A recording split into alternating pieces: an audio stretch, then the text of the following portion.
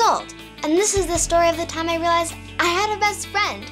It was last summer. My friend Kelly was over for the day, and my mom was gonna take us roller skating. We were just getting ready to go. Pads on, skates in hand. Then, at the last minute, the pipe under our kitchen sink started leaking. I mean, there was an actual flood in our kitchen. Water was everywhere. My mom tried everything, but she just couldn't do it alone. I thought Kelly was gonna be really mad because we had been talking about roller skating all week.